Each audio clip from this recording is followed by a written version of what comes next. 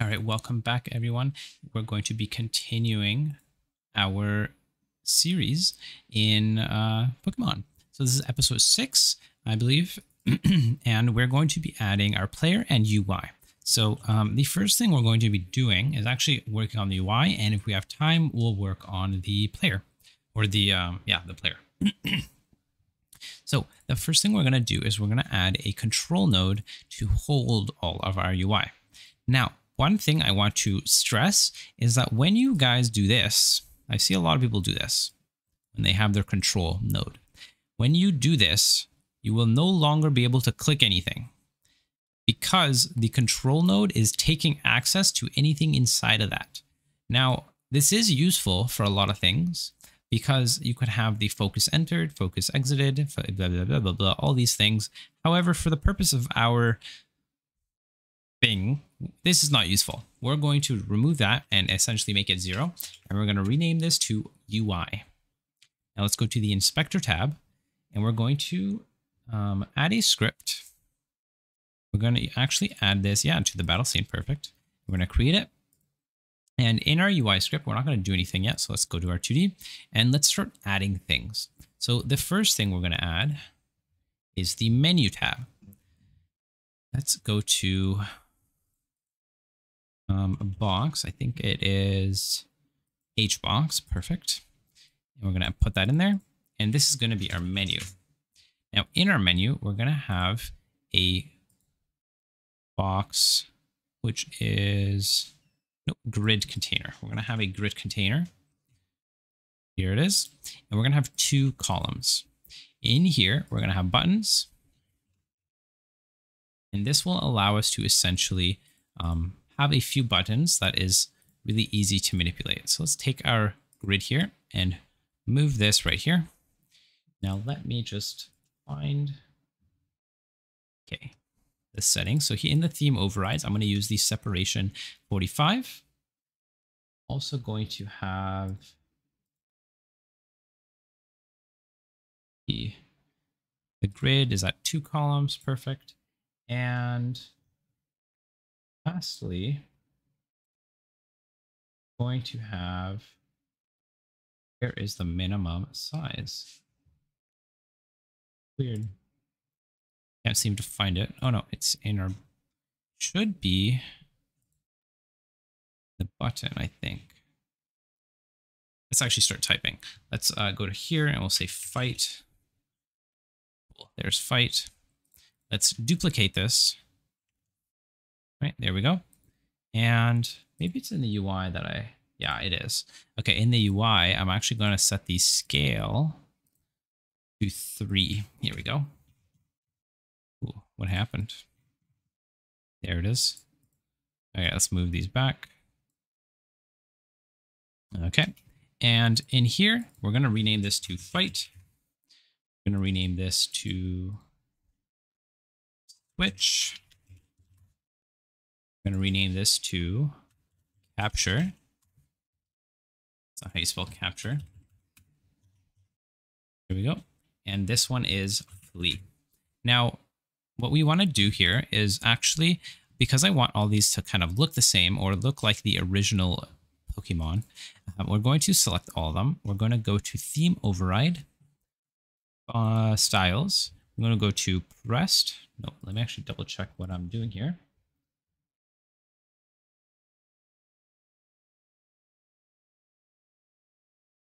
We're going to go to all of these and give it an empty box.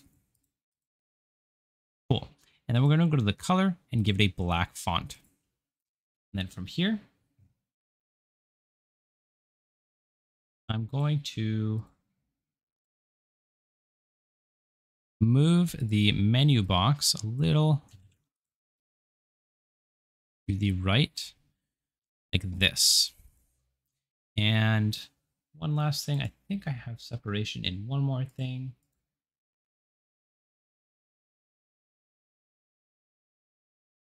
Oh, it looks like that's it.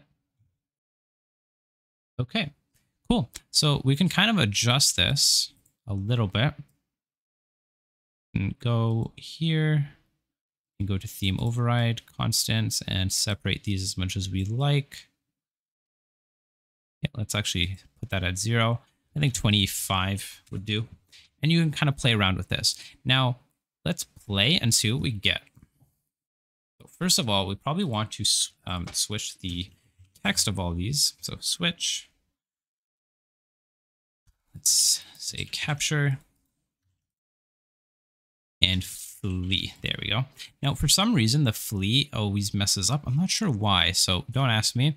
I think it's the font itself. The font size is messed up. So I would honestly suggest changing the font to something else, but at the moment, I don't know. This works fine because for some reason, if I have like one E or two E's, it works fine, but two E's does not work. I'll just have three E's for now. But yeah, that's it. So here's our menu. And if I play, I can select them. Now they don't do anything yet, but they're there. So let's set up a few more things and then we'll actually hopefully get into, actually, no, let's do that now because it'll move over. So in order to use keyboard commands, what we can do is we can go to the focus. And then what we can do here is we can say the neighbor left, right, top, or bottom. Now, what does this mean? What this means is if I have the fight focused, I can go to the right by clicking the right key button, and the neighbor right would be the switch, right? So neighbor right, we can select switch. On the bottom, we have capture. Right? And now we can do these for each of these. For the switch, we'll go to the focus, and the left, where the neighbor bottom is flee. The left is fight. Now, if you want to do the right side, you could also do fight if you want, but I'm just going to do two sides. So capture would be bottom, neighbor right is flee, and then neighbor top is fight. And lastly, flee. Let's go to focus. Neighbor top is switch, and neighbor left is, what is neighbor left? Capture. Perfect. Okay, now let's test this. Let's go over here. Let's focus fight. And then it doesn't seem like it works. Here we go. We have to click it. So if we focus it, we can now move around. You can see that we have these different things selected. Looks like it's working pretty nicely. Now, if we want this automatically selecting, what we can actually do is we can say,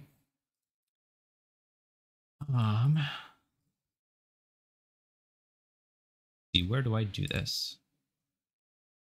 Here we go. I do it in the battle script.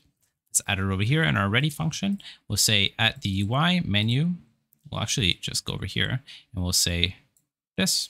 So grid container / fight grab focus. Now, when I play my game, it grabs the focus of the fight. And then I can press enter to select it and whatever, right? So let's actually connect these. So let's go to the flee.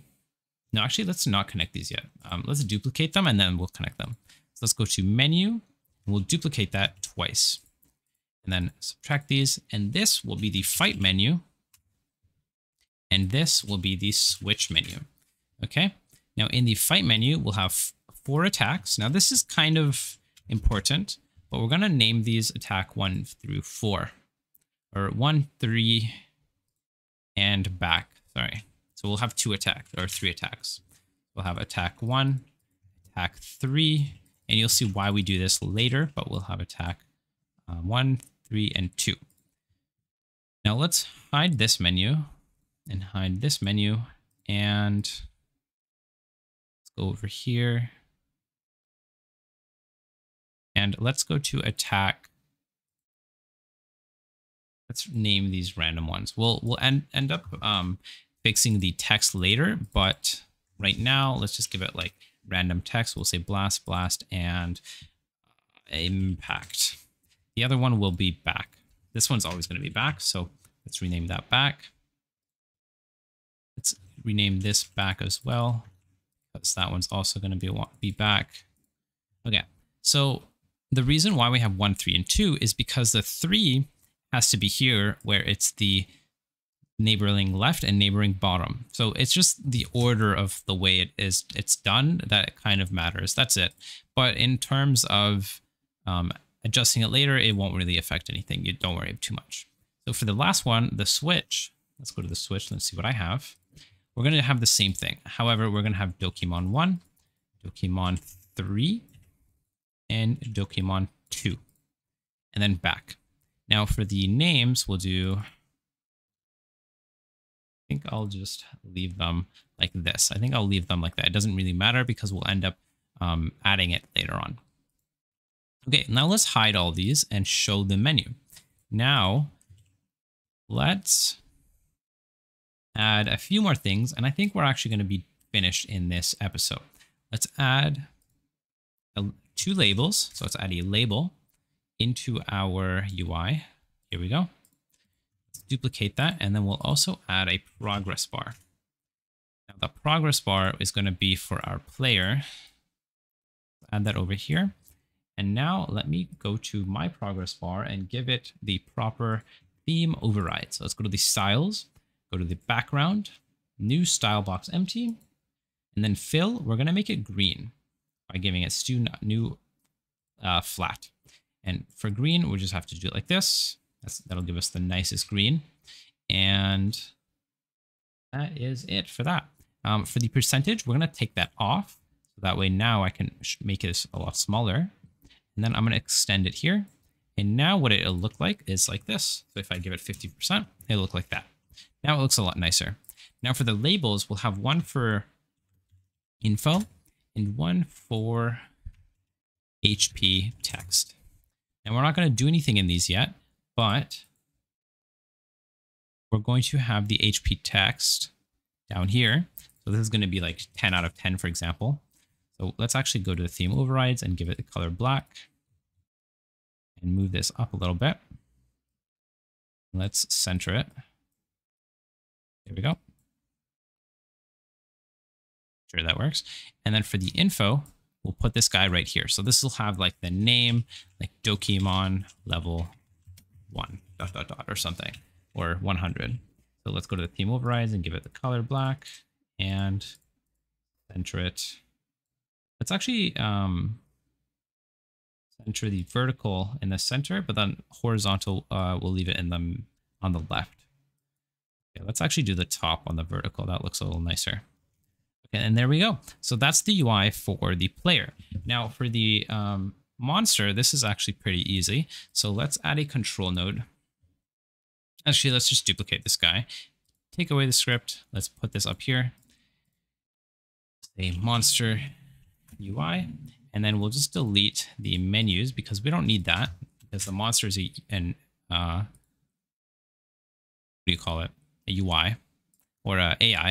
And then we're just going to move these up here for the monster. And that's it. Right? We kind of have to adjust some things, maybe move that up there or move it wherever you'd like, but that's it. That's pretty much it for the monster and player. And let's see, what else am I missing? I have, the last thing we are missing is the action tab. So the action text. So this is going to be action. I'm going to say action. And this guy is actually going to go right here. So if I have some sort of text I want to add, so like this is an action, we'll have it here. So let's actually go to theme and font size and make it a little bigger. I think, yeah, 48. Let's do 48. There we go. So that's pretty much it. I did 48 in my reference. Very cool. Let's actually make sure that this is word smart as well.